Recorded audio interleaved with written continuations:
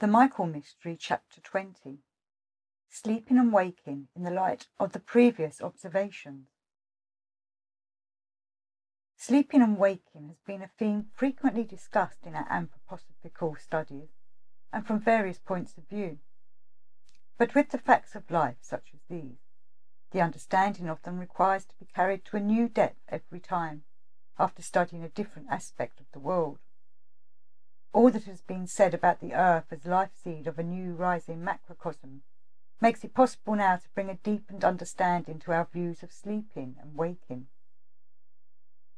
In this waking state, man lives in the thought shadows cast by a dead and dying world, and in will impulses into whose inner being he as little sees in ordinary consciousness as he sees what is going on in deep dreamless sleep. With the inflow of the subconscious will impulses into the thought shadows arises the free, self-directed consciousness of the individual self. In this self-consciousness lives the I. Whilst man is in this state, awake to the life of the world around him, through all the feelings that inwardly arise in him, there run non-earthly, cosmic impulses that reach from a far distant cosmic past into the present. He is not conscious of this. A being can be conscious of that alone, in which it takes part through its own dying forces, not through the forces of growth which feed its life. Thus man comes to self-realization through the loss from his mind's eye of that which is the very basis of his own inner being.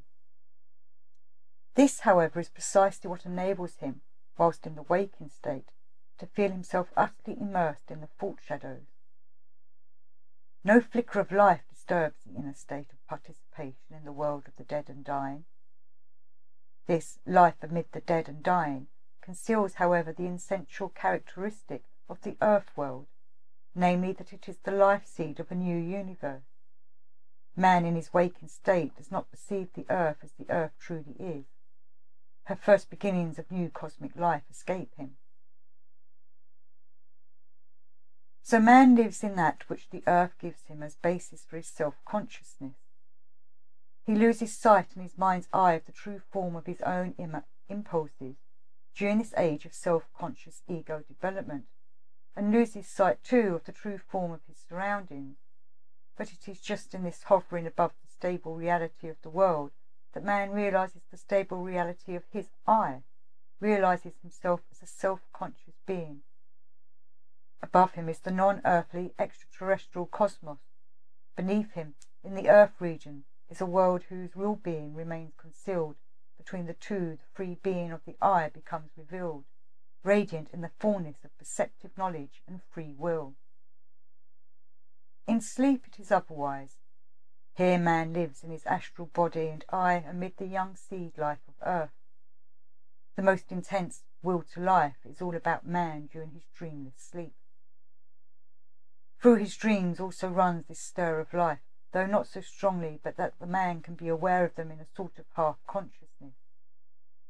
And in this half-conscious dream panorama are seen the forces by whose means the human being is woven out of the cosmos.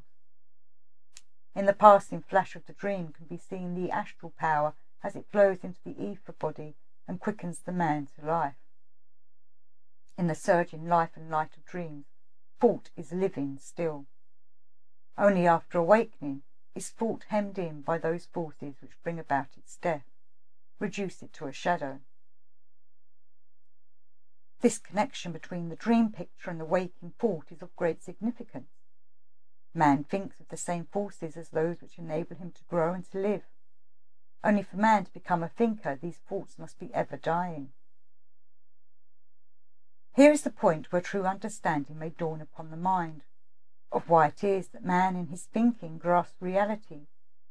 He has in his thoughts the dead likeness of that by which he himself is formed and created out of a living, life-giving reality. The dead likeness. But this dead likeness is the life-work of the greatest of all painters, the cosmos itself. From the likeness the life indeed is gone. Were the life not gone, man's I could not evolve. Nevertheless, this likeness contains the whole content of the universe in all its glory. So far as was possible at the time, within the general lines of the book, I pointed out this inner relation between thinking and world reality long ago in my Philosophy of Freedom. It is indicated in the place where I speak of a bridge leading from the depths of the thinking eye to the depths of nature's reality. The reason why sleep acts upon the ordinary consciousness as an extinguisher is because it leads into the teeming life of Earth, shooting and sprouting up into the new growing macrocosmos. When the imaginative consciousness puts an end to this extinguishing action of sleep, the Earth, which then presents itself to the human soul, is not one of sharp outlines in mineral, vegetable and animal kingdoms. It is rather a living process that the soul has then before her, a living process kindled in the Earth and flaming out into the macrocosm. This man has to rise himself with the reality of his own I am, out of the world's reality in his waking state, in order to arrive at a free and independent self-consciousness. In his sleeping state he unites himself once more with world reality. Such at the present cosmic moment is the rhythm of man's earthly life, outside the inner being of the world, but with the conscious experience of his own being, and within the inner being of the world, whilst the consciousness of his own being is extinguished. In the state between death and a new birth, the I of man is living within the beings of the spirit world. There everything comes to consciousness that escaped consciousness during the waking life of Earth. There the macrocosmic forces pass across the scene, from all their fullness of life in the far distant past, down to their dead and dying existence in the present. But the earthly forces too display themselves, which are the life seed of the growing macrocosm that is to be. A man looks there into his sleeping states, as during earth life he looks at the earth shining in the sunlight. Only because the macrocosm, such it is in the present, has become a thing of the dead, is it possible for the human being between death and new birth to lead a life which, compared to the waking life on earth, signifies a higher awakening, an awakening which enables man completely to master the forces of which but a transitory flicker is seen in dreams. These are forces filling the whole cosmos. They permeate everything. From them the human being draws the impulses with which, on his descent to earth, he fashions his own body, the masterpiece of the macrocosmic artist. What in dreams is but a brief, sun-abandoned glimmer, lives in the spirit world transfused with spiritual sunlight, waiting until the beings of the higher hierarchies, or man himself, shall call it forth in creative work to the moulding of new life and being. Leading thoughts.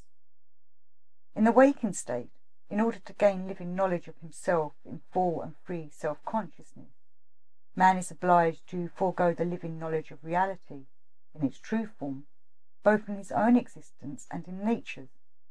He lifts himself out of his sea of reality, so that in his thought shadows he may make his own I, his own real experience.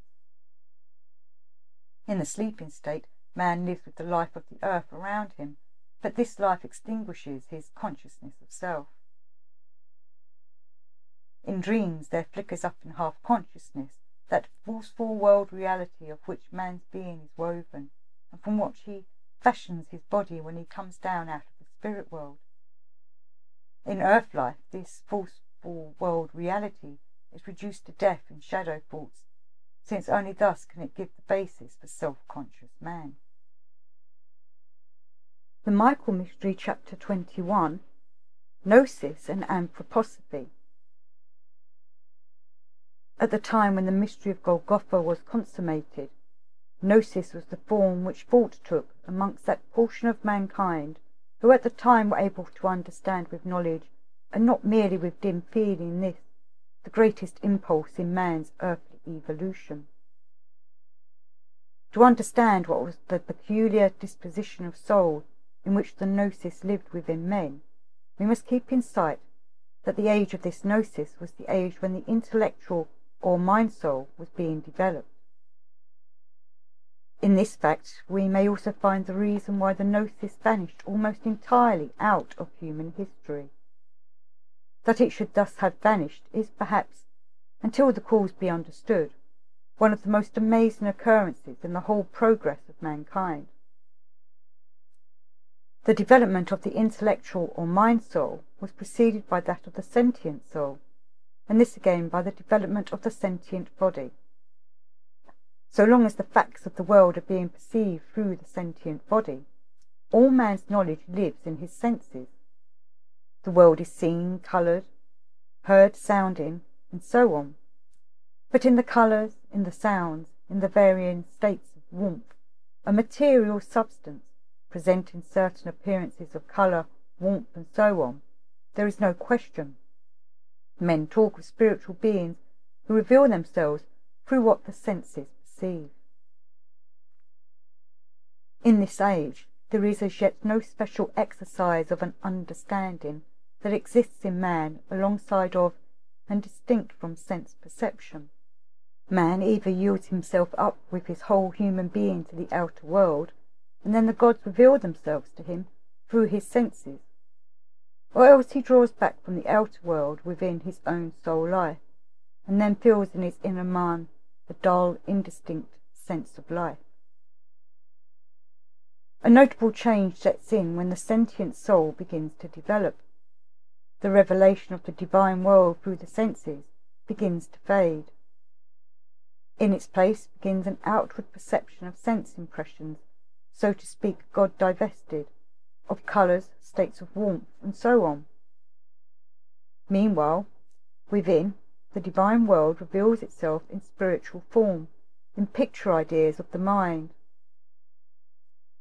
Man now perceives the world from two aspects, from without through the impressions of sense, and from within through the spiritual impressions of the mind in the form of ideas. Man must next learn to have as distinct, as clearly formed a perception of these inner spiritual impressions as he had before of the God-informed impressions of the senses. So long as the reign of the sentient soul age lasts, he can do this, for out of his own inner being the idea pictures rise up in full and vivid form. His mind is filled from within by a sense-free spirit content, which is a copy of the world content. If formerly the gods revealed themselves to him robed in sense vestments, they now reveal themselves in spirit vestments. This was essentially the time when the gnosis came into being and when it flourished. A wonderful living law is there, in which man knows himself a partaker when he unfolds his inner being in purity, so that the divine content may be revealed within it. From the 4th down to the 1st millennium before the coming of the mystery of Golgotha, this gnosis was prevalent throughout the portion of mankind who advanced furthest in the way of knowledge. Then begins the age of the intellectual or mind soul. Now the world images of gods no longer rise up of themselves out of the inner man. Man himself must exert inward power in order to evoke them from his soul. The outer world with its sense impressions becomes a question. Man, when he exerts the inward power and evokes the divine world images, obtains answers. But the images are power in comparison with their earlier form. It is this phase of the human soul which comes to such marvellous expression in ancient Greece.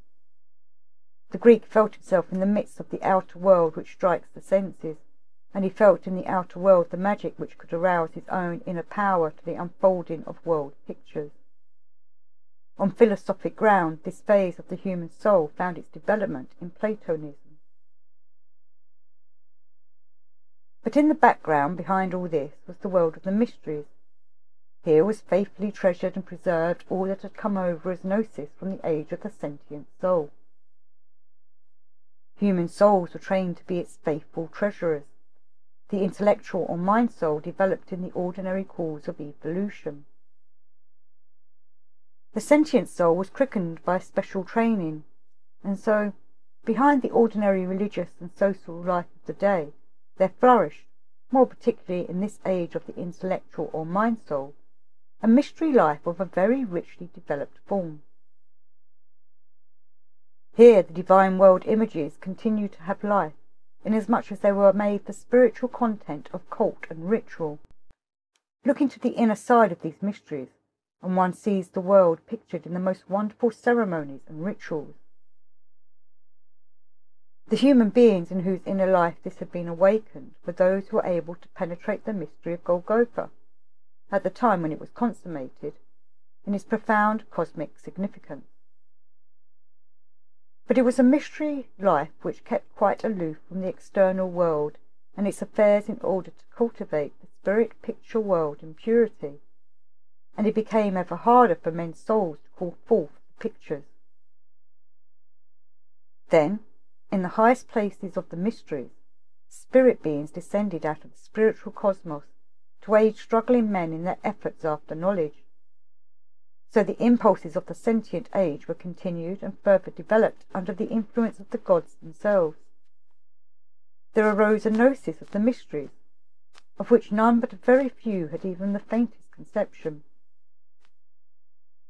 Alongside this mystery gnosis was what men could take in with the intellectual or mind soul. This was the exoteric gnosis, of which fragments have come down to posterity. In the exoteric gnosis of the mysteries, men became ever more incapable of rising to the development of the sentient soul, and so this esoteric wisdom passed over more and more into the care and cultivation of the gods alone. This is one of the deep secrets in the historic evolution of mankind. Divine mysteries, so to speak, were at work in it from the first centuries of Christianity down into the Middle Ages. In these divine mysteries, the treasure which men could no longer preserve was preserved in earthly life by angelic beings, and so the gnosis of the mysteries lived on whilst the exoteric gnosis was being diligently exterminated. The world image content, treasured in a spiritual way by spiritual beings, preserved in the gnosis of the mysteries, so long as it was needed for the advancement of mankind, could not indeed be made accessible to the conscious understanding of men's souls. But the feeling content could be preserved, so that at the right cosmic moment, when men were fitly prepared, it might be given to them and bring them the warmth of soul with which the spiritual soul might, later on and in a new way, penetrate into the kingdom of the spirit. The spirit beings built the bridge between the old world content and the new. There are indications to be found in this mystery of human evolution. The holy vessel of the Graal, cap of jasper, used by Christ when he broke the bread, in which Joseph of Arimathea caught the blood which flowed from the pierced side of Jesus, the cup that is, which held the mystery of Golgotha, was taken, so legend says, into the custody of angels, until the castle of the Graal had been built by Titular, and it could descend upon those human beings who were duly prepared to receive it. Spirit beings treasured the world images in which lived the mystery of Golgotha, and when the time was come they sent down, not indeed the imaginative content, that was not possible, but the feeling content into the minds of men. It can be but a stimulus, this feeling legacy of an ancient knowledge implanted in the hearts of men, yet it is a very powerful stimulus, from which in our age, out of the spiritual soul, there may grow up, by the light of Michael's agency, a new and full understanding of the mystery of Golgotha. Anthroposophy is striving after this new understanding. From the description given, it is clear that anthroposophy cannot be a reviver of the gnosis, for this was the mode of knowledge of the sentient soul, whereas anthroposophy has to draw a no less rich content of knowledge out of the spiritual soul, and in a totally new way. Leading thoughts. The gnosis develops in its characteristic form in the age of the sentient soul, 4th to 1st millennium before the incidents of the mystery of Golgotha. The divine reveals itself in this age of man inwardly as a spiritual content of the mind, whereas in the previous period, the age of the sentient body, it had revealed itself in and with the sense impressions of the outer world. In the age of the intellectual or mind soul, the divine, as spiritual content, has faded from the inner life and can be realized but faintly. The gnosis is preserved in sternly guarded mysteries, and when men can preserve it no longer, because they are no longer able to re-quicken the sentient soul, spirit beings take charge of it and carry over into the Middle Ages, not indeed the knowledge content, but the feeling content of it. This is indicated in the legend of the Holy Grail. Meanwhile, the exoteric gnosis, which found its way into the intellectual or mind soul, is being forcibly exterminated. Anthroposophy cannot be a revival of the gnosis, for gnosis was connected with the development of the sentient soul. The work of anthroposophy is, by the light of Michael's agency, to evolve out of the spiritual soul a new form of understanding of Christ and the world. Gnosis was the old form of knowledge, preserved from earlier times, the one best able, at the time when the mystery of Golgotha took place, to convey this mystery to men's understanding. The Michael Mystery, Chapter 22. Men's Freedom and the Michael Age.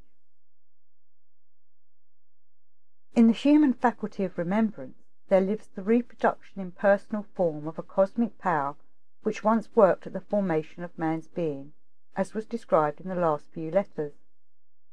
The same cosmic power continues, however, to be active at the present time. It works as the force of growth, as life-giving impulse behind the scenes of human life. Here expends the greater part of its force. Only one little part is separated off to become a function of the spiritual soul. There it works as the power of memory or remembrance. One must look at this power of remembrance in the proper light. When man today, in the present age of cosmic evolution, perceives through his senses, this perceiving is a momentary lighting up in consciousness of world images. The lighting up comes when the sense is directed upon the outer world. It illumines the field of consciousness and disappears when the sense ceases to be turned upon the outer world. But what here lights up in the human soul can have no duration.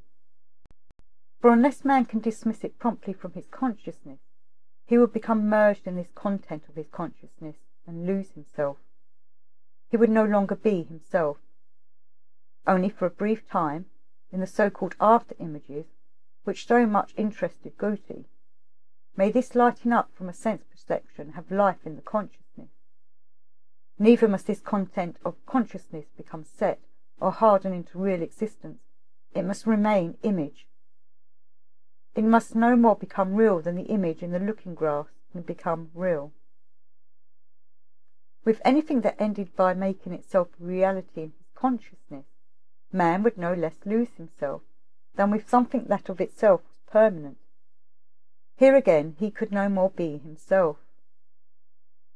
Sense perception of the outer world is, then, an inward painting of the human soul, a painting without paints.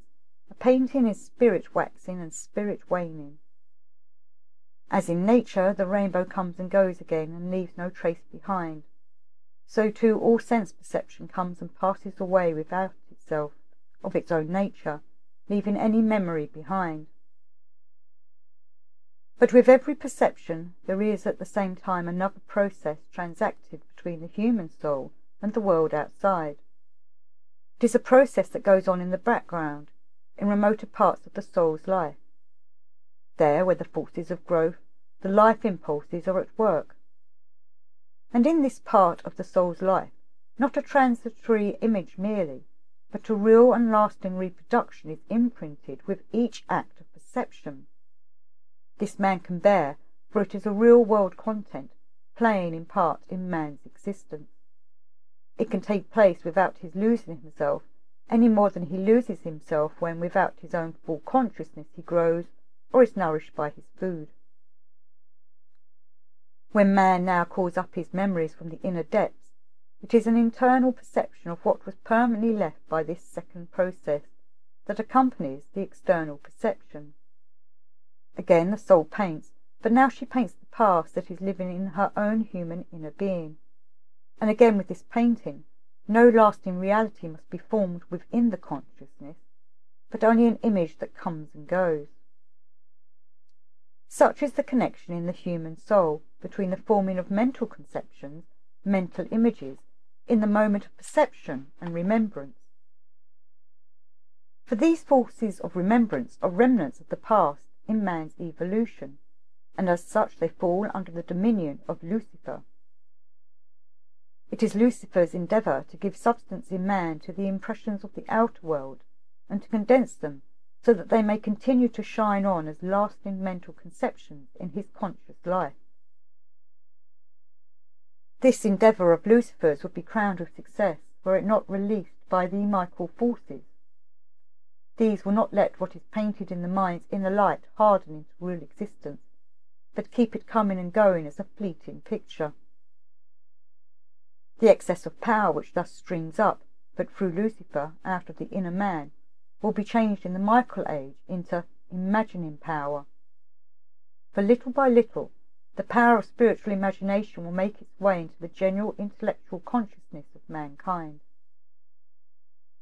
That present instant's consciousness, however, which man now possesses, will not be thereby burdened with any weight of lasting reality. It will continue to live in pictures that come and go. But with his imaginations, man rears himself aloft into a higher spiritual world, even as with his remembrances he reaches inward into this own human being. Man does not retain the imaginations within himself.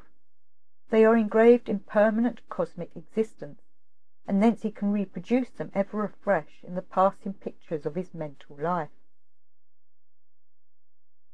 That which is saved by Michael from becoming fixed and hardened in the inner life of man is in this way received by the spiritual world. All that man realizes of the power of conscious imagining is converted at the same time into world content. That this is possible is a result of the mystery of Golgotha. The Christ power imprints man's imagination upon the cosmos, the Christ power which is united to the earth. So long as this power was not united to the earth, but worked from without upon the earth as a sun power, all impulses of growth and life went into the inner man. Man was built up and maintained by them out of the cosmos. Since the Christ impulse has entered into the life of earth, man is given back once more to the cosmos in his self-conscious being. Man, from being a world being, has become an earth being. It lies in him to become a world being once more after having as earth being become himself. In this fact, namely, that man, in his momentary acts of mental conception, in the forming of mental images, is living not in real existence, but only in a reflection of real existence. In a picture existence lies the possibility of evolving freedom. All real existence in the consciousness has compelling power. Only pictures cannot compel. Anything that may take place through the impression made by a mere picture will be quite independent of the picture itself. Man becomes free when, with his spiritual soul, he lifts himself out of the realm of real existence and emerges in a non-existent picture realm. The momentous question then arises, does not man lose real existence when one part of his being he lets go of and holds himself into a realm of non-existence?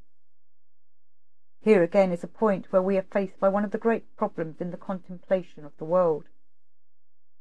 What is experienced in consciousness in the act of mental conception, in the forming of mental images, originated in the cosmos. As regards the cosmos, man plunges into non-existence. He frees himself in the act of mental conception from all forces of the cosmos. He paints the cosmos, being himself outside of it. If this were all, then, for one cosmic instant, a flash of freedom would light up in the human being, but at the same instant human being itself would be dissolved. Whilst, however, in his mental conceptions man finds freedom from the cosmos, he is nevertheless, in his non-conscious soul life, grafted into the whole of his previous earth lives, and lives between death and new birth. As conscious man he is in picture existence, while he maintains himself in spiritual reality with his unconscious part. Whilst in the eye of the present moment he awakens to freedom, his eye of the past holds him firm in real existence. In respect of real existence, man, when forming a mental conception, is wholly reliant upon what he has become in the course of his cosmic and earthly past. In human evolution, the path here points to that abyss of nothing over which man leaps in the moment of becoming a free being. Michael's action and the Christ impulse make the leap possible. Leading thoughts. In mental conception, man is living with his spiritual soul not in real existence, but in picture existence, in non-existence. Thereby he is freed from experiencing a common life with the cosmos. Pictures do not compel, only real existence compels. And if man nevertheless suits his actions to the pictures, it is done quite independently of the pictures, that is to say, in freedom from the world. At the instance of any such act of mental conception, the only thing that links man to the real existence of the world is what he himself has grown to be from the past, through his previous earth lives, and lives between death and new birth. This is a leap, as regards the cosmos, over non-existence, a leap which man is only enabled to achieve through the action of Michael and through the Christ impulse. The Michael Mystery, Chapter 23. Where is man as a thinking and remembering being? In mental conception, thinking, and in the awakening of remembrances, man is in the sphere of the physical world. Yet wheresoever he may look in this physical world, nowhere with his senses will he find anything that would give him the powers of mental conception and of remembrance. In the act of mental conception, the consciousness of self arises. Self-consciousness, as indicated in the preceding letters, is a possession that man has acquired by the powers of the earth world, but these are earthly powers of a kind that remain hid from the observation of the senses. What man thinks in earthly life is, it is true, only what comes to him by means of his senses, but the power to think it does not come to him from any of the things that he thus thinks. Where then is to be found this power, which, out of the realm of earth, forms mental conception and the images of memory? One finds it if the spirit's eye be directed towards that which man brings with him from his previous earth lives. Ordinary consciousness knows nothing of this. It lives of itself, unconscious in man. But it shows itself at once, when man sets foot on earth after the spiritual state of existence, to be related to those earthly forces which do not come within the sphere of sense observation and sense thinking. It is not with his mental conceiving, this thinking, that man is in this sphere, but with his willing, which works itself out along the lines of his destiny. In view of the fact that the earth contains forces which lie outside the sphere of the senses, we may speak of the spiritual earth as opposite pole to the physical earth. The conclusion, then, is that man as a willing being lives in and with the spiritual earth, but that as a mentally conceiving or thinking being, although he is in the midst of the physical earth, he does not live with it. Man as a thinking being carries over forces from the spiritual world into the physical, but with these forces he remains a spirit being that only appears in the physical world but enters into no community with it.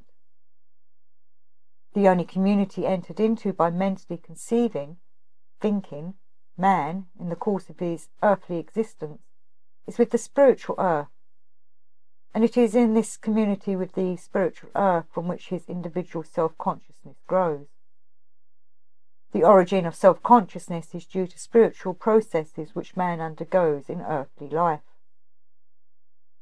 Comprehending in spiritual vision all that is here described, we have before us the human eye, spiritually seen. With the experiences of memory, we come into the region of the human astral body. In remembering, it is not merely, as in the act of mental conception or thinking, the results of previous earth lives that send their stream into the eye of the present moment. It is the active forces of the spirit world to which man was subjected between death and new birth, which now stream into its inner life. These forces stream into the astral body. Here again, there is in the physical earth no direct field for the reception of this stream of forces. Man, as a remembering being, can as little unite himself in remembrance with the things and processes perceived by his senses, as he can unite himself with them as a thinking being in the act of forming mental conceptions. He enters, however, as a remembering being, into community with something which, though not physical, translates the physical into processes, into proceedings, namely with the rhythmic processes in nature and in human life. In nature there is a rhythmic alternation of day and night, a rhythmic succession of seasons, and so on. In man, the breathing and the circulation of the blood proceed rhythmically, so too the alternation of sleep and waking, and so on. Rhythmic processes are nothing physical, whether in nature or in man. They might be called semi-spiritual. The physical as a thing disappears in the rhythmic process. In his remembering, man with his inner being is translated into the rhythm which is both his and nature's. He is then living in his astral body. The aim of the Indian yoga is to enter completely into the life of rhythm. It is an endeavour to get away from the field of mental conception of man's eye, and in a process of living inner experience, similar to the process of remembrance, to see into the world which lies behind what can be known to the ordinary consciousness. The spiritual life of the West must not pursue knowledge by suppressing the eye, rather it must educate the eye to the perception of the spiritual. This cannot be done if one pursues away from the sensible into the rhythmic world, where all that one realizes in the rhythm is the passing over of the physical into a semi-spiritual. The better alternative is to seek that sphere of the spirit world which manifests itself in the rhythm. Two ways are therefore possible. First, the experiencing of the physical in the rhythmic realm where the physical passes into the semi-spiritual. This is an older road, no longer to be taken today. Secondly, the experiencing of that spiritual world of which the world rhythm, both in and outside of man, is the special sphere, even as the special sphere of man is the earth world, with its physical beings and physical events. Now this is the spirit world to which belongs all that is being done, in the present cosmic moment, by Michael. A spirit such as Michael, by taking up his habitation in the rhythmic world, brings what otherwise would live in Lucifer's domain into the field of purely human evolution, over which Lucifer has no influence. This all becomes plainly visible when man enters into imagination. For the soul, in her imaginings, lives in rhythm, and Michael's world is the world that manifests itself in rhythm. With remembrance, memory, we are already in this same world, but not very deep. The ordinary consciousness knows nothing of its life, but when we enter imagination, then, out of the rhythmic world there rises up, first the world of subjective memories. This, however, passes over at once into the world of ideal forms, whose life is in the ether. The archetypes created by the divine spiritual world for the physical, we experience the ether, lighting up in cosmic pictures, bearing within it the creative process of the world, and the forces of the sun weaving in this ether. Here they not only radiate, out of the light they conjure forth the cosmic archetypes. The sun is now revealed as the world painter, the cosmic artist. The sun is the cosmic counterpart of those impulses which in man paint the pictures of mental conception of thought. Leading thoughts. Man as a thinking being lives within the spheres of the physical earth, but he enters into no community with this physical earth. His life is that of a being of mind and spirit, open to the impressions of the physical world. But the forces for his thought come to him from the spiritual earth, by the same route as that which leads him, as the result of previous earth lives, to the realization of his destiny in life. What lies in the life of remembrance, of memory is already in that world wherein rhythm and physical becomes half spiritual, and where such spiritual events take place as are being enacted at the present cosmic moment by Michael. For anyone who has learnt rightly to know thinking and remembrance, it becomes understandable how man as an earth being lives within the sphere of earth, yet never becomes wholly immersed in this earth sphere. As a being from beyond the earth, man is seeking, through community with the spiritual earth, to attain his own self-consciousness, and therefore the fulfillment of his I. The Michael Mystery, Chapter 24. Man in his macrocosmic being. The cosmos reveals itself to man in the first instance from two sides, the earth, and outside the earth the universe of stars. To earth and her forces man feels himself related. Life teaches him this relationship with great distinctness. Not in the same way does he feel himself, in the present age, related to the star world about him. This, however, only lasts so long as he remains unconscious of his ether body. To lay hold of the ether body in imaginations is to acquire the same feeling of kinship with the starry universe as one has through the consciousness of the physical body with the earth. It exists by drawing on the preserved store of old astral forces, and must disappear on the preserved store of old astral forces, and must disappear when these are exhausted. In man, on the contrary, new astral forces come in that are drawn from the sun power. These make it possible for him to carry on his evolution into the future. It is not possible, as all this shows, to understand man in his own special form of being, unless one recognizes his connection with the whole star life as clearly as his connection with the earth. Even what man receives from the earth for the development of his self-consciousness proceeds from the action of the spirit world within the earthly sphere. That the sun power can give man what he needs for his astral life is the result of influences that were active during the old sun age. It was then that the earth received the capacity to develop the I impulses of mankind. It is the spiritual part which the earth has preserved within her from the old sun life, and which is kept from dying out by the sun influences of the present day. The earth herself was once sun, then she passed over into a spiritual form. In the present cosmic age, what is sun works from without. This sun influence from without is a spring of ever-renewing youth to those spirit forces from an earlier age which are wearing old. At the same time, as an active force of the present, this sun influence keeps what is of the past from falling into Lucifer's domain.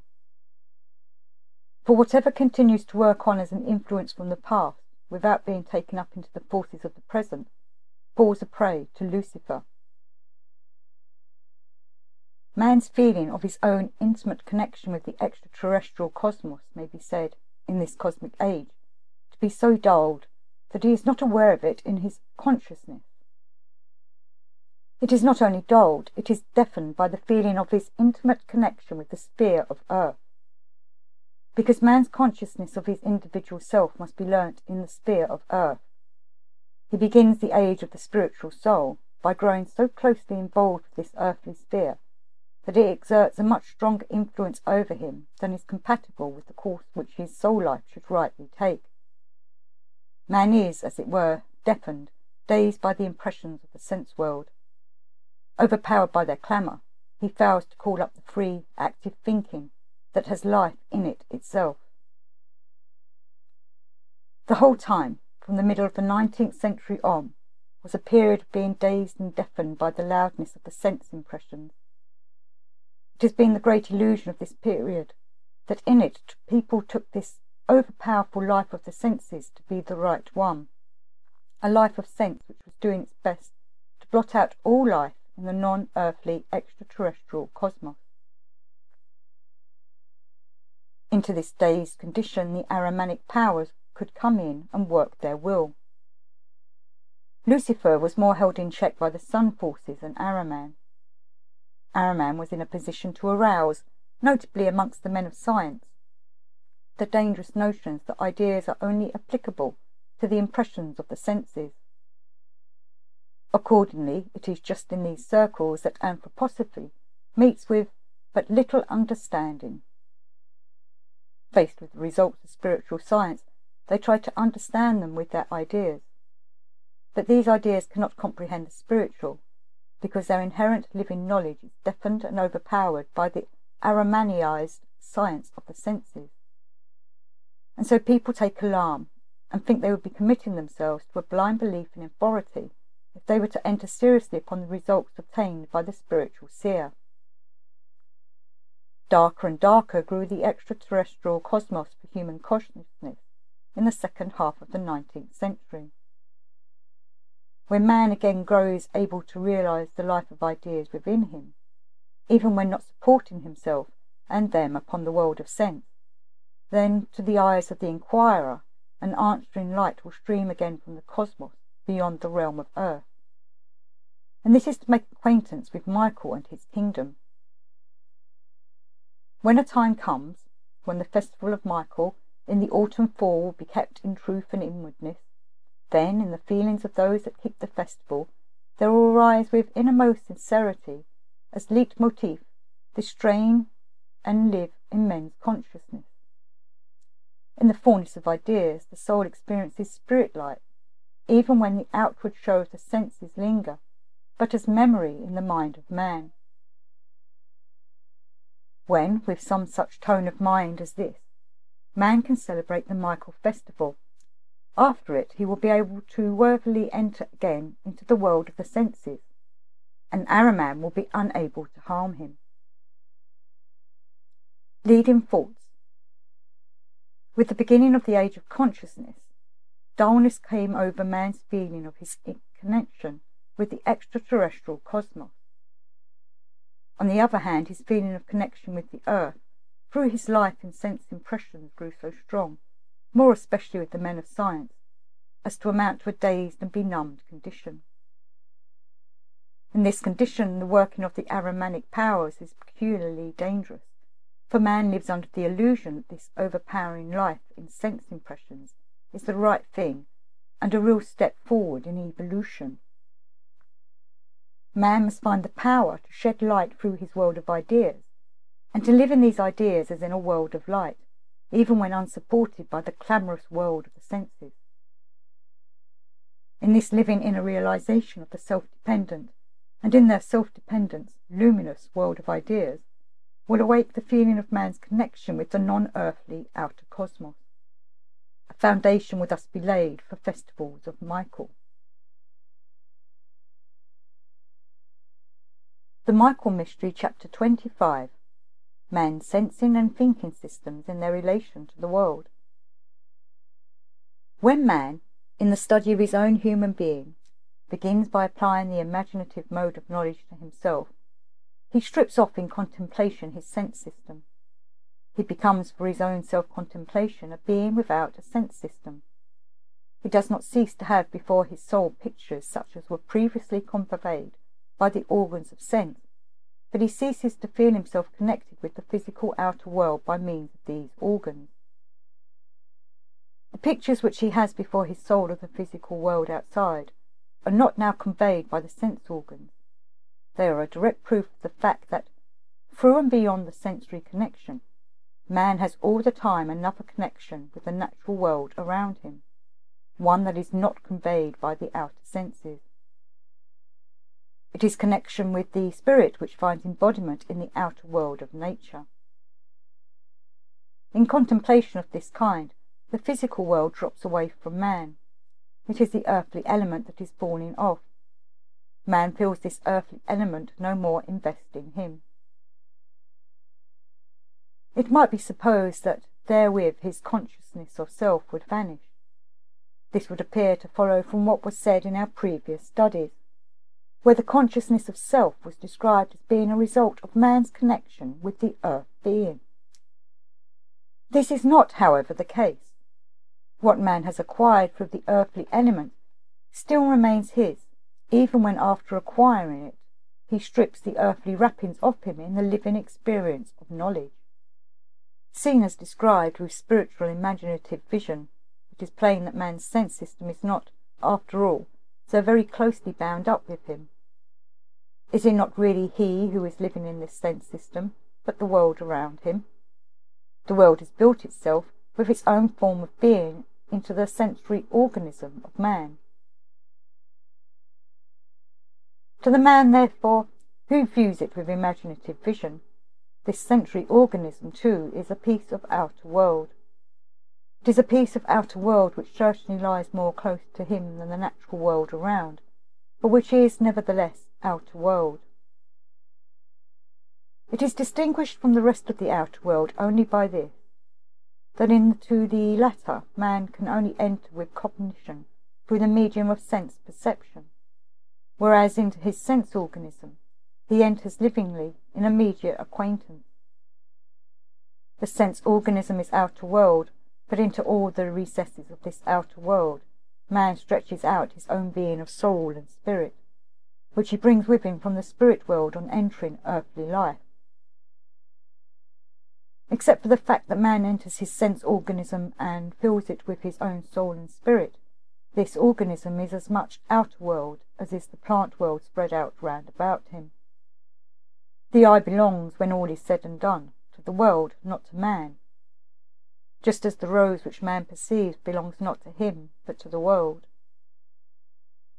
In the age through which man has just passed in cosmic evolution, scientifically minded persons begin to maintain the view that colour, sound, heat impressions are not really in the world, but in man. The supposed red colour is not, they see, a thing outside, in the real world environment of man, but merely the effect produced in the man himself by an unknown something. The truth, however, is the direct opposite of this.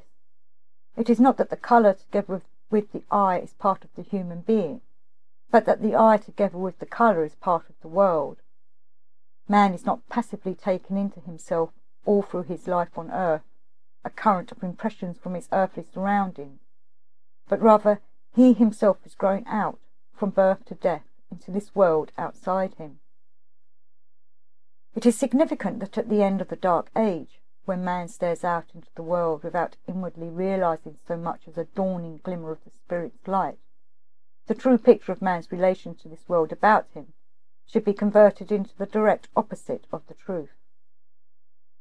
When, in imaginative knowledge, man has divested himself of that first environing world in which he lives with his sense organism, he becomes inwardly aware of another organism, by which the thinking process is supported, even as the perception of sensory images is supported by the sense organism. And now he is aware that as man he is connected by this thinking organism with his cosmic environment of stars, even as he was hitherto aware of being connected through the sense organism with his earthly environment. He recognizes himself as a cosmic being. No more are his thoughts mere shadow pictures. They are saturated with reality, like the sense pictures of sensible perception.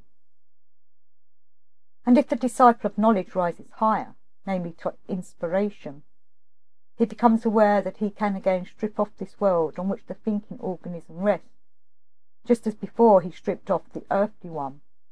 He clearly perceives that with his thinking organism too, he belongs not to his own being, but to the world. He perceives how world thoughts are working through his own thinking system within him. Once more he becomes aware that in his thinking he has not taken into himself mere images of the world, but growing out with his own thinking organism into the world thinking. Both in respect of his sense organism and of his thinking system, man is world. The world builds itself into him. Hence, in his sense perception and in his thinking, he is not he himself. Here he is world informed. And into this thinking organism, man stretches forth that part now of his being of soul and spirit, which belongs neither to the earth world nor yet to the star world, but which is of a purely spiritual kind, and lives on from earth life to earth life within man. This form of the soul and spirit is only accessible to inspiration. So man goes out of his earthly and cosmic organism and stands before himself, through his inspiration, as a being of pure soul and spirit. In this, his purely spiritual being, man meets with the ordering of his destiny of fate.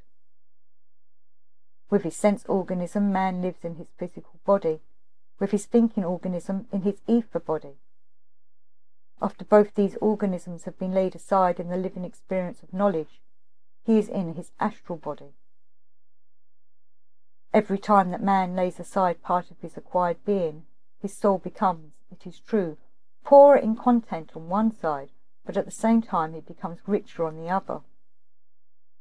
If, with the laying aside of the physical body, the beauty of the plant world, as it shone upon the senses, now becomes faint and colourless, man has before his soul, in place of it, the whole world of elemental beings who live in the plant kingdom. Because this is so, a man whose knowledge is really spiritual will not be given to any tone of asceticism towards what the senses can show him. Through all the inner experience of spiritual life, he still feels fully alive in him the need to behold over again, through the senses, what has been experienced in the life of the spirit. In the whole man, striving after living knowledge of complete reality, the perceptions of the senses awaken a longing for their counterpart, the world of the elemental beings. So too the contemplation of the elemental beings awakens a longing for what the sense perceptions have to give. In the totality of human life, spirit cries for sense and sense for spirit. Spiritual existence would be a void did it not bear in it the mindfulness of what was experienced in the life of sense perception. Sense perception would be darkness, were there not at work in it, below consciousness at first, yet ever shedding light, the power of the spirit. Therefore, when man shall have made himself ripe to realize, along with his realization of nature's life, the action therein of Michael, there will be no impoverishment in all that the life of nature gives to men's souls, but on the contrary a greater wealth. Nor will the feeling life be in any way inclined to withdraw from the life of the senses, rather will there be a joyful readiness to welcome into the soul all the wonders of the sense world. Leading thoughts. The human sense organism does not belong to the being of man, but is built into it during earth life from the world without. The seeing eye is spatially in man. Essentially, it is in the world, and man stretches forth his own essence, his own being of soul and spirit, into what the world is realizing in him through his senses. Man, during earth life, does not take in the physical surroundings into himself. He grows out with his being of soul and spirit into these surroundings. It is similar with the thinking organism. Man grows out through his thinking organism into the life of the stars. He recognizes himself as star world. Man is living and weaving in the world thought, when in the living realization of knowledge he has laid aside his sense organism. After both have been laid aside, both earth world and star world, man stands before himself as a being of soul spirit. He is no longer world. Here he is the truest sense man. To awaken to what he here experiences is self-knowledge, even as it is world knowledge to awaken to perception in the sense and thought organism. The Michael Mystery, Chapter 26, Memory and Conscience. In his sleeping state, man is given over to the cosmos. He carried over to the cosmos in sleep that which is his, as the fruit of previous earth lives, when he comes down out of the world of soul and spirit into the earthly world. He withdraws this inner core of his human being from the cosmos whilst awake. In this rhythm of being given over to the cosmos, and in turn withdrawn from the cosmos, life rolls on between birth and death. The withdrawal from the cosmos is at the same time an absorption of the man of soul and spirit by the nerves and senses organism. To the physical and life processes which go on in this organism, the spirit and soul part of man is united during waking life. It combines with them in a homogeneous system of working. In this working system are included sense perception, the formation of memory pictures, and the life of fancy. These functions are attached to the physical body. Mental conceptions, the life of thought, in which man becomes conscious of what goes on half unconsciously in sense perception, fancy, and memory. These are attached to the thinking organism. This thinking organism is also, more peculiarly, the region in which man comes to the consciousness of himself. The thinking system is a star system. Were it to lead its life purely as a star system from first to last, man would bear within him not a self-consciousness, but a God-consciousness. But the thinking system is a star system taken out of the starry cosmos and transplanted into the earthly course of events. In realizing the star world in the life of Earth, man becomes a self-conscious being. Here then we find that region of inner human life where the divine spiritual world to which man belongs sets him free in order that he may become man in the fullest sense. But just below the thinking organism, in the region where sense perception, fancy, memory and painting are going on, there the divine spirit world is living in and with the life of man. The divine spirit world may be said to live in man's waking state in the evolution of memory. For the two other functions, sense perception and fancy, are only modifications of this forming of inner memory pictures.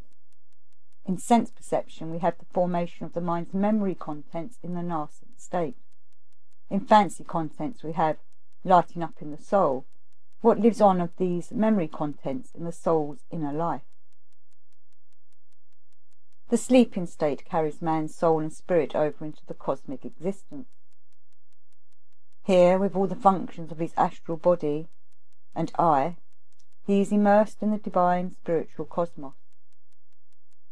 He is not only outside the physical, he is also outside the world of stars, but he is within those divine spirit beings from whom his own existence draws its source.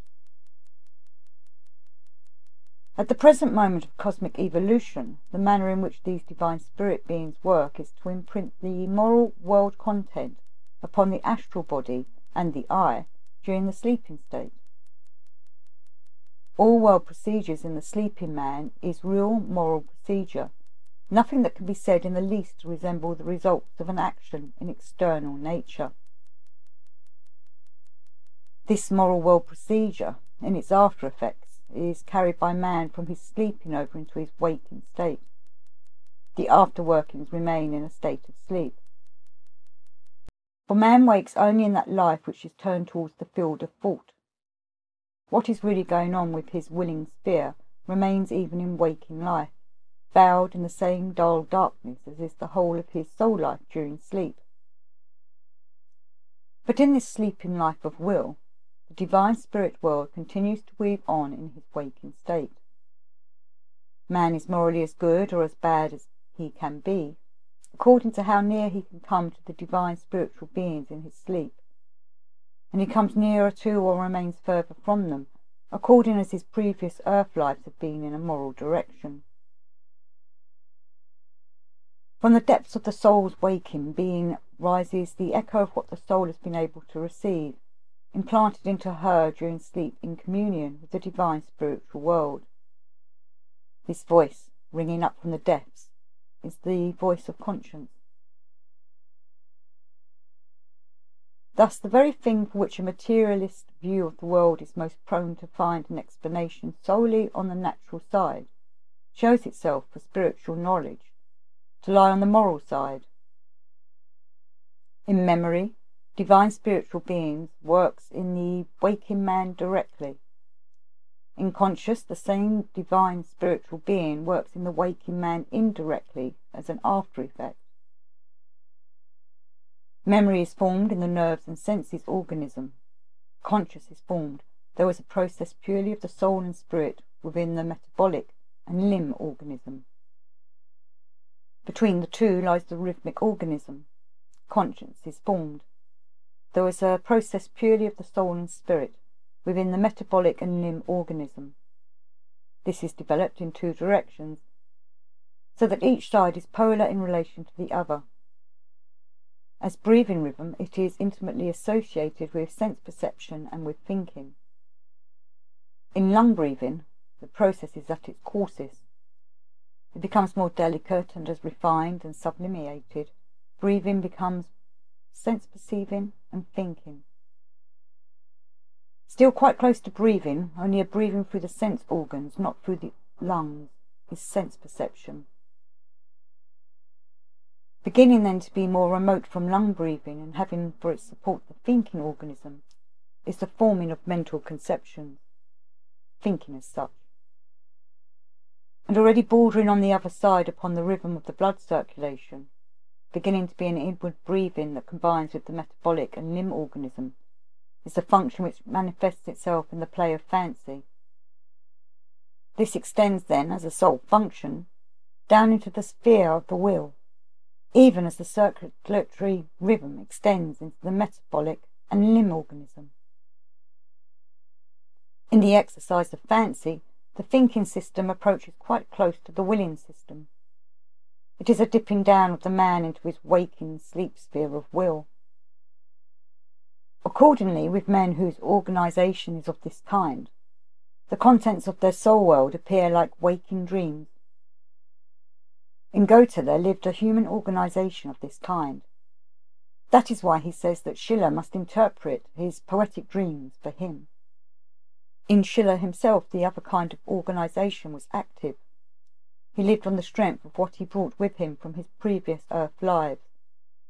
To a strenuous will he was obliged to seek the fancy that should give it content. People whose disposition lies more towards the region of fancy, so that with them all conceptions of sense reality turn of themselves, so to speak, into pictures of fancy, are the ones on whom the Ahrimanic powers reckon in their world plans.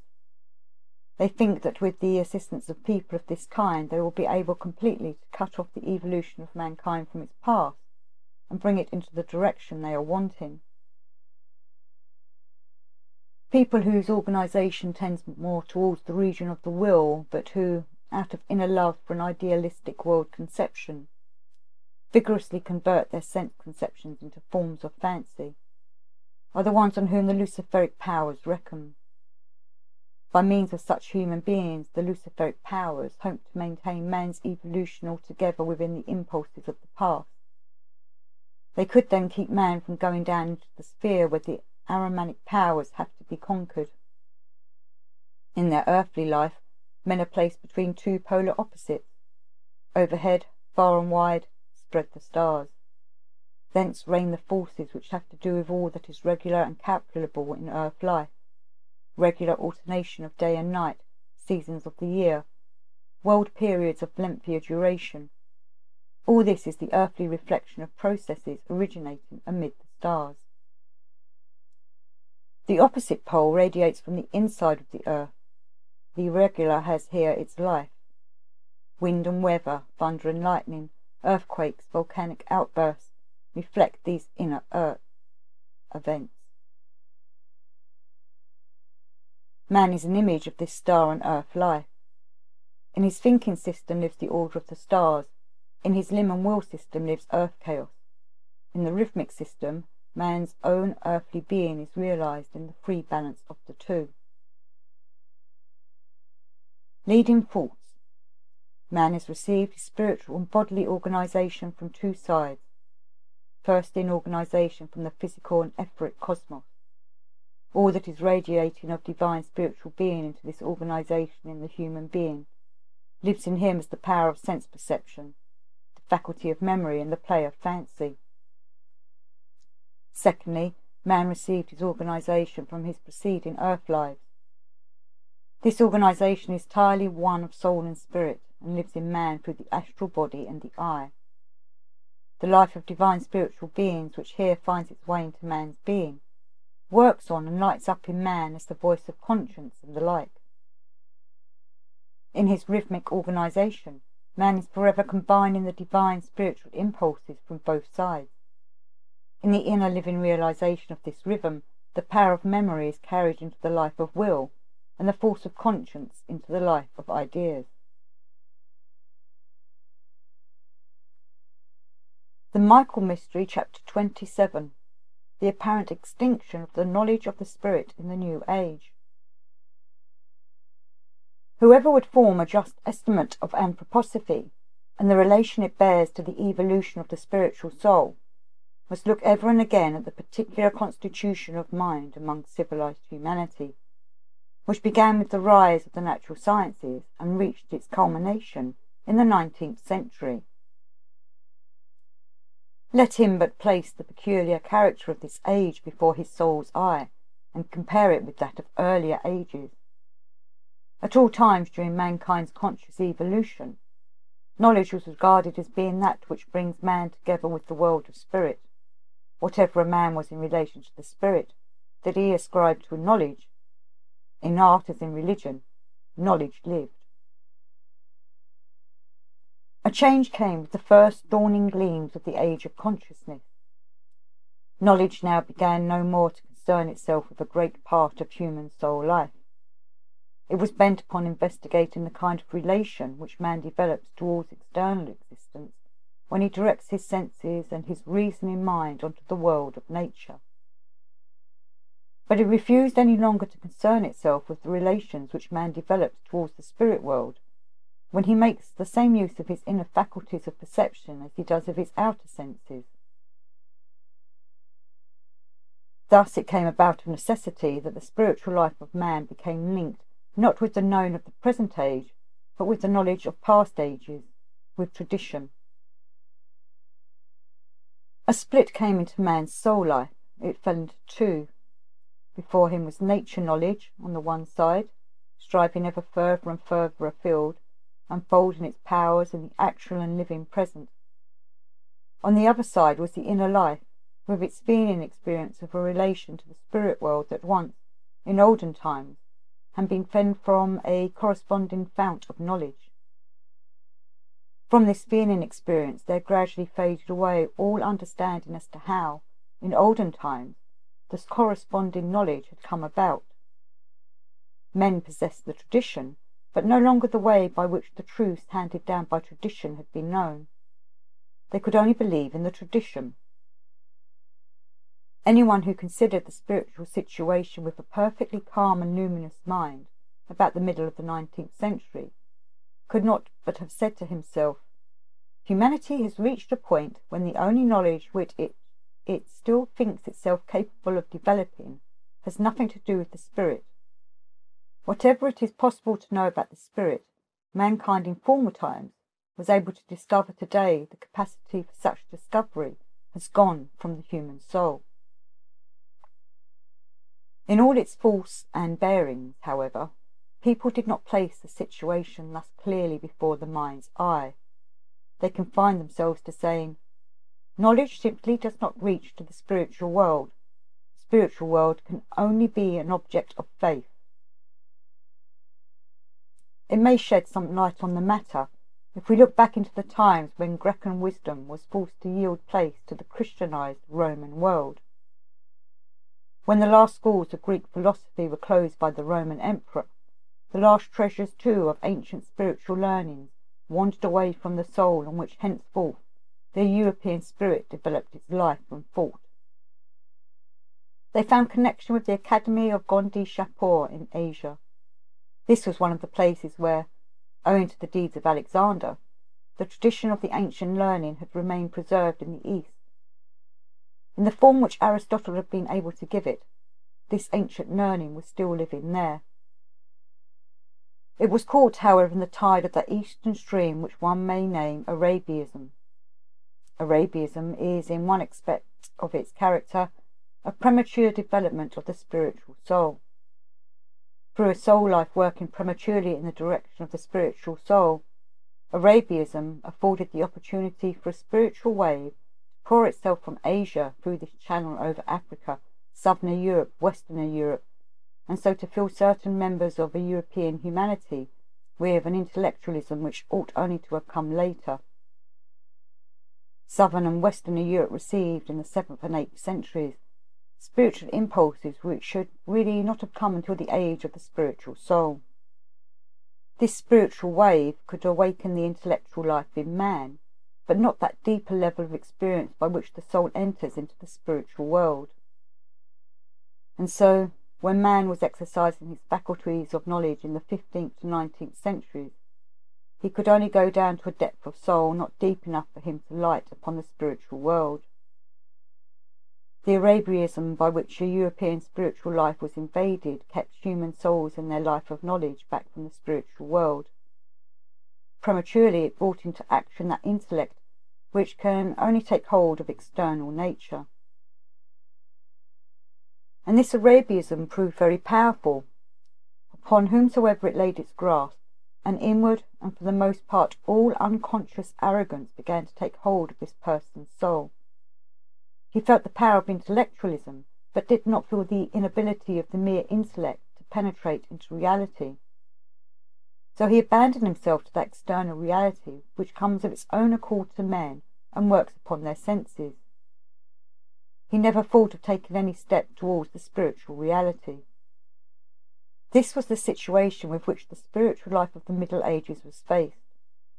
It had inherited the mighty traditions of the spirit world, but all its soul life was so steeped in intellectualism through, one might say, the covert influence of Arabianism, that knowledge found no access to the sources whence the inherited traditions, after all, drew their substance.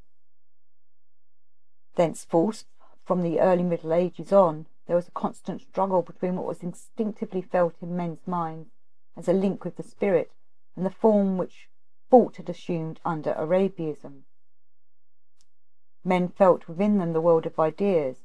To their inner life it was an immediate reality, but they could not find in their souls the power to experience, within the ideas, the living spirit.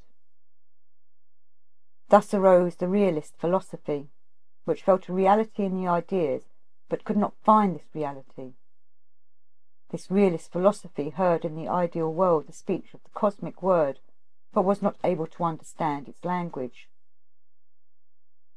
The nominalist philosophy, on the other hand, contended that since the speech was not understandable, it was not there at all. For nominalism, the world of ideas was only a collection of formulae in the human soul, without root in any spiritual reality. What was here surging in these two opposing currents lived on into the 19th century. Nominalism became the scientific school of thought for the knowledge of the natural world. From external data of the sense world it built up a grand conceptual structure, but it reduced to nothing all insight into the inner being of the world of ideas. Realism lived a dead existence. It knew of the reality of the world of ideas, but could not attain to it in living and perceptive knowledge. Men will, however, attain to it when anthroposophy finds the way to a living experience of the spirit in the ideas. Side by side with the nominalism of the natural sciences must stand a realism truly advanced and developed, bringing a way of knowledge which shows that the knowledge of spiritual things has not died out in mankind, but can rise anew from new open sources in the human soul and flow once more through human evolution. Leading thoughts. Anyone who turns the eyes of his soul upon the course of human evolution in the age of natural science is met at first sight by a gloomy prospect. Splendid is the growth of man's knowledge in respect to all things of the external world, but there comes over him in return a peculiar form of consciousness, as though a knowledge of the spiritual world had ceased to be possible at all. It seems as though such knowledge could only have been possessed by men in olden times, and as though with regard to the spiritual world people must simply remain content to accept the old traditions and make them an object of belief. From the resulting uncertainty during the Middle Ages concerning man's relation to the spiritual world, there arose on the one hand a disbelief in the real spirit content of ideas, represented by nominalism, of which the modern scientific view of nature is a continuation, and on the other hand as a knowledge of the reality of ideas, realism, which, however, can only find its fulfilment in anthroposophy.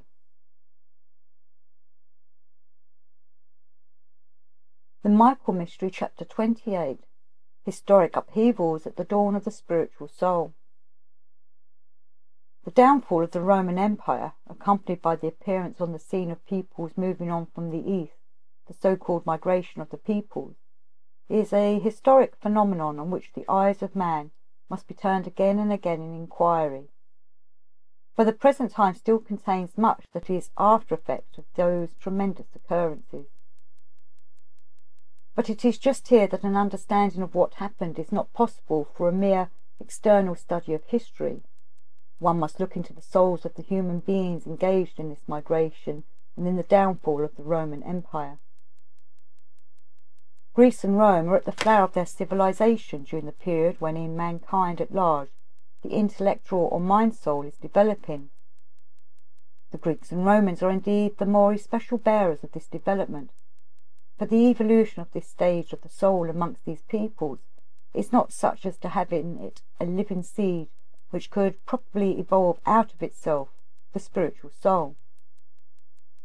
Every treasure of the soul and spirit latent in the intellectual or mind soul is brought in living profusion to the light of day in the civilization of the Greeks and Romans. But to carry its life stream by its own innate power over into the spiritual soul, that it cannot do. The stage of the spiritual soul naturally emerges in due course. Only it is as though this spiritual soul were not able to arise spontaneously out of the personality of the Greek or Roman, but rather as though it had to be implanted in him from without. The state of union with, and again of detachment from, the divine spiritual beings, so often spoken of in these letters, takes place in the course of the ages with varying intensity. In old days it was a power that intervened with very forcible effect in the evolution of human affairs. As it enters into the Greek and Roman life of the first centuries of Christianity, the power is a weaker one. Nevertheless, it is there. So long as he was developing to the full the intellectual or mind soul within him, the Greek or Roman experienced, not consciously but with important effects for the soul, a feeling of detachment from the divine spiritual form of being, an emancipation of his own human being. This came to an end in the first centuries of Christianity, the first glimmering dawn of the spiritual soul, because the spiritual soul itself was not yet able to be received into the human being. And so they felt this Christian content as something that came ready given to them from without, from the spiritual outer world, not as something with which they grew together and became identified through their own inherent powers of knowledge. It was otherwise with the peoples now coming into history out of the northeast. They had passed through the stage of the intellectual or mind soul in a condition which, in their case, was felt as one of dependence on the spirit world. They first began to feel something of human independence when the nascent powers of the spiritual soul dawned in their first Christian beginnings. Amongst these people, the spiritual soul made its appearance as something closely bound up with the very being of man. They felt themselves in the full joyous expansion of inward power when the spiritual soul was awakening to life within them. Into the first fresh life of the dawning spiritual soul amongst these people fell the inner content of Christianity. They felt it as something coming to life within their souls, not as something ready given from without. Such was the tone of mind in which these people came to the Roman Empire and all that this involved. Such was the Aryan mood as contrasted with the Athanasian. A profound contrast was here emerging in human history and evolution. In the spiritual soul of the Greek and Roman, external to the man himself, the divine being began its work, not completely uniting with the earthly life, but only reign in upon it. In the just dawning spiritual soul of the Franks, the Germanic tribes, etc., there was at work, but as yet faintly, so much of divine spirit as was able to unite itself with the human being. What happened next was that the former Christian content which dwelt in the spiritual soul hovering over and outside of man spread abroad in life, whilst that which was united with men's souls remained something that abode in the inner mind as an incentive, an impulse biding the time of its full development, which can only come with the attainment of a certain stage in the spiritual soul's evolution. The period from the first centuries of Christianity down to the age of the spiritual soul is a time when the dominant spiritual life of mankind is one which hovers above man. It is a spiritual content with which he cannot connect himself knowingly through the exercise of his own powers of man. Accordingly, he establishes an external connection. He explains this spiritual content and examines in thought the precise limits where the soul's power falls short of uniting with it in clear knowledge. He draws a boundary line between the province over which his knowledge reaches and that where it does not reach. The result is a deliberate abstention from the employment of those soul powers which rise with knowledge into the world of spirit. And so at last there comes a time, at the turn of the 17th and 18th centuries, when, with the very powers that should be directed to spiritual realities, men repudiate all spiritual reality and turn away from the spirit with their life of knowledge altogether. They begin to live in those soul powers only, which are directed to things perceptible by the outer senses. Dull grow men's powers of knowledge, blunted to spiritual things, in the 18th century more especially. The thinkers lose the spiritual content to their ideas. In the idealist philosophy of the first half of the 19th century, they represent the spirit-void ideas themselves as the creative reality and content of the world, thus Fichte, Schelling, Hegel, or else they refer to a supersensible which fades away because the spirit is not in it, thus Spencer, John Stuart Mill and others. Ideas are dead when they do not seek the living spirit. The spiritual eye for the spiritual is, in fact, lost. A continuation of the old way of spirit knowledge is not possible. The soul's powers, as the spiritual soul develops in them, must strive through to their own newly generated union, living and direct with the spirit world. This very striving is the essence and intention of anthroposophy. In the spiritual life of the present age, it is precisely the leading people who are most at a loss to know the meaning of anthroposophy, or what its object is. And in this way large circles who follow these leaders are also kept aloof. The leaders live amid a content of soul and mind which has gradually lost the habit of using man's spiritual powers. With these people it is as though one were to try and induce a man who is paralysed to make use of his paralysed organ. For it was paralysis that set in during the time from the 16th century to the second half of the 19th, paralysis of the higher powers of knowledge, and men remained all conscious of it. They regarded the one-sided application of their powers of knowledge to the sense world as an important step in human progress. Leading thoughts. The Greeks and Romans are the people specially predisposed for the evolution of the intellectual or mind soul. They develop this stage of the soul to full completion, but they have not the living seed within themselves through which to pass on in direct line to the spiritual soul. Their soul life is completely merged into the intellectual or mind soul. What comes instead during the time from the rise of Christianity to the age of evolving the spiritual soul is the reign above of a spirit world which does not unite with the human soul powers. These soul powers explain the spirit world, but do not experience it. The peoples moving down upon the Roman Empire from the northeast in the so-called migration of the peoples take hold of the intellectual or mind soul more in the life of feeling.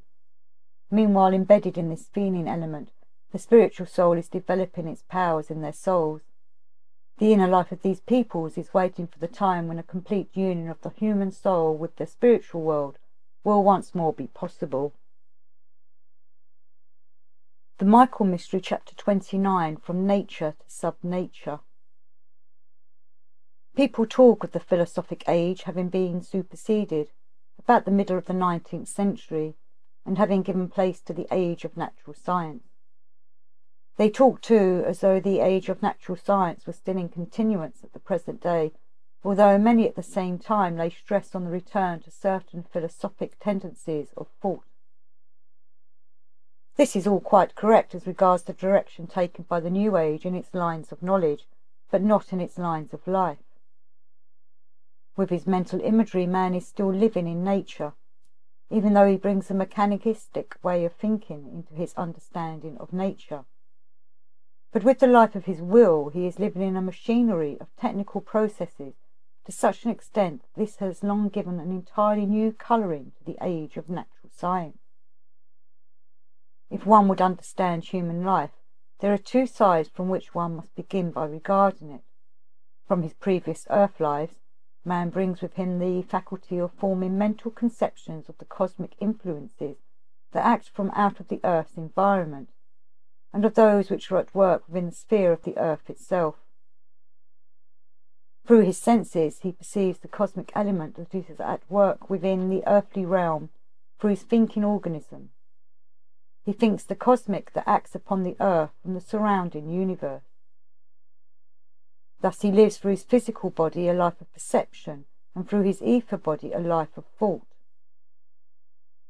What goes on in the astral body and in the eye is at work in more covert regions of the soul. It is at work, for instance, in a man's destiny or fate. One must not, however, look for it, to begin with, in the intricate complexities of human destiny, but rather in the simple elementary processes of life. Man unites himself with definite earth forces by the fact of bringing his own body into bearing with the lines of these forces. He learns to stand and walk upright. He learns with his arms and hands to bring himself into poise with the balance of the earthly forces. Now these are not forces of a kind that work from without, from the cosmos. They are merely earthly. In reality, nothing that man experiences in his inner life is an abstraction. He only does not perceive where the experience comes from, and so of his ideas about realities he makes abstractions. Man talks about the laws of mechanics. He thinks he has deduced them by abstraction from the complex of natural phenomena. This is not, however, the case, but rather everything which a man realizes in his soul as a purely mechanical law is learnt from direct inward experience of his own bearings in and towards the earth world, in standing, walking, and so on. This, however, marks the mechanical as the purely earthly, for everything which exists in earthly form as laws of nature, in colour, sound, and so forth, is a gift from out of the cosmos. Only within the sphere of earth does all this realm of nature acquire, engrafted into it, the mechanical element, even as man meets with this element in his own life and experience only within the earth sphere. By far the greater part of all that is at work through the agency of technical science in the civilization of today is not nature, but sub-nature. It is a world which is emancipating itself from nature downwards. Observe how the Oriental, when in pursuit of the spirit, seeks to disengage himself from those states of equilibrium which are due solely to the earth. He adopts for meditation a posture which brings him solely into the cosmic equilibrium. The earth is then no longer exerting an influence upon the disposition of his whole organism. This is not put forward for imitation, but only to make what was said more plain. Those who are acquainted with my writings know how the spiritual life of East and West differ in his respect. Man needed this relation with the merely earthly for the evolution of his spiritual soul. But in more recent times there came the tendency, everywhere, in his own doings as well, to give practical effort to this element with which, as man, he must needs make himself familiar. And as he penetrates into this merely earthly realm, he encounters the world of Ahriman. He must learn to bring himself and his own human being into right relation with this Ahrimanic element. As yet, in the course hitherto taken by the technical age, he has not found the way to readjust his human relation rightly to this new civilization of Ahriman. Man must find the strength, the inner faculty of knowledge and discernment, for his human being not to be overwhelmed by Ahriman in the civilization of technics. Subnature must be understood in this, its character of under nature. It will only be so understood if man rises at least as high in spiritual knowledge of that supernature which lies outside the earthly sphere, as he has descended in technical science below it into subnature. The age needs a power of knowledge that rises above nature, because it has inwardly to deal with an element which is dangerously at work within its life, and which is one that has sunk below nature. Of course, what is here meant is not any sort of return to earlier states of civilization, but rather that man should find his way to bring the new conditions of civilization into right relation with himself and with the cosmos. As yet there are but few who have any feeling of the important spiritual tasks which man has here before him. Take, for instance, electricity, howled at its discoverer as the very soul of the natural world. Electricity must be recognized in its own peculiar power to lead down from nature to subnature. Only man must not glide down with it. In the time when there was as yet no independent realm of technics apart from what might rightly be termed nature, man found the spirit in his contemplation of nature. Technics, becoming detached from nature, reverted man's eyes to the mechanistic and material world as the scientific one whence his knowledge must henceforth be derived. Now in this world, of all the divine spiritual life connected with the first origins of human evolution, nothing remains. The purely Ahrimanic dominates this sphere. But in a science of the spirit, the other sphere is created, from which an Ahrimanic element is altogether absent. It is precisely by taking into his mind that form of spiritual intelligence to which the Ahrimanic powers have no access, that man gains the strength to meet Ahriman in the world, to encounter him here. Leading thoughts. In the age of natural science, beginning about the middle of the 19th century, there is in human civilization a gradual downslide of the occupations and activity of men, not only into the lowest regions of nature, but down below nature. Technical civilization becomes sub-nature. This makes it necessary for man in living inner experience to come to a spirit knowledge in which he rises as high above, into supernature, as he does down below nature with his subnatural technical occupations. He thereby creates within him the power not to go under. An earlier view of the natural world still contained within it a spirit with which human evolution is bound up in its first sources. Little by little this spirit has vanished from man's picture of nature. The purely Ahrimanic element has taken possession of the picture, and has overflowed from thence into the technical civilization of today. The Michael Mystery by Rudolf Steiner.